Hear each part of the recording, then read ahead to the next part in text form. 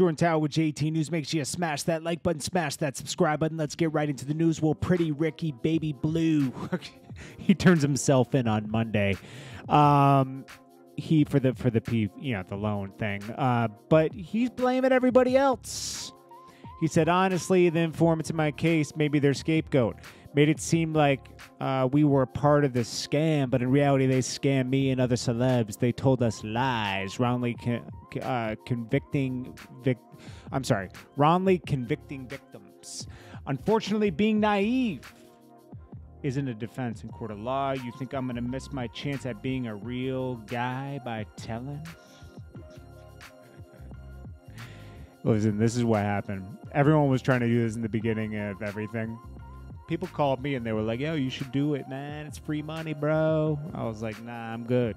Because nothing's free, man. Nothing's free. Everything comes with a price, okay?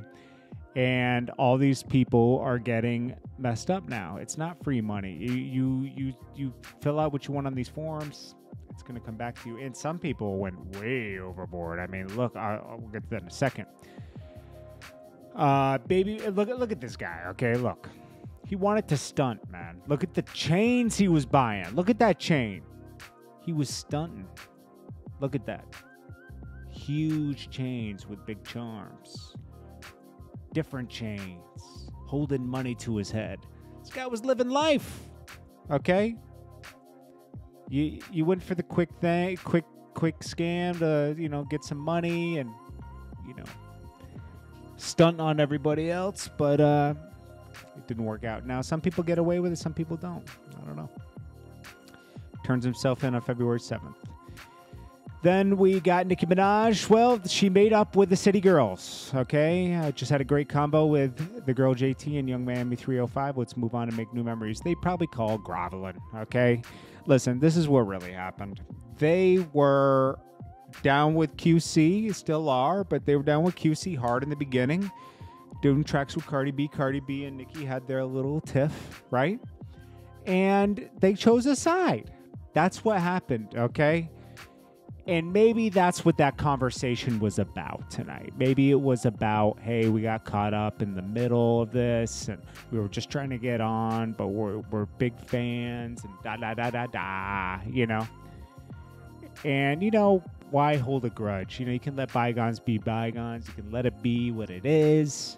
You don't got, you can move on. You don't got to be angry. So, JT said, Sag sister, thank you for your time and advice. True queen, love you. And they're following each other now. Drake unfollows Rihanna as well. He unfollowed A$AP Rocky when the news came out that, Rihanna got pregnant. Now he unfollowed Rihanna. I'm sure it's painful. I mean, you didn't take it seriously with Rihanna, and now you got to watch her have a baby with somebody else and build a life with somebody else. But it hurts. It hurts. You got to, if you find someone special, you got to make the effort. That's all I got to say. All right. Then we got Young Buck. He's kind of acting, now he's acting like a emotional female. No offense to any females out there. But, went to his ex-girl's house, vandalized property, got arrested. All right. Young Buck's making a fool of himself. According to the arrest warrant, domestic disturbance involving 40-year-old David Darnell Brown on Rockland Trail. Authorities said Brown's ex-girlfriend reported early Wednesday morning Brown texted her and said he was going to come over. When he eventually arrived at her home, Brown began kicking in the front door because she did not answer.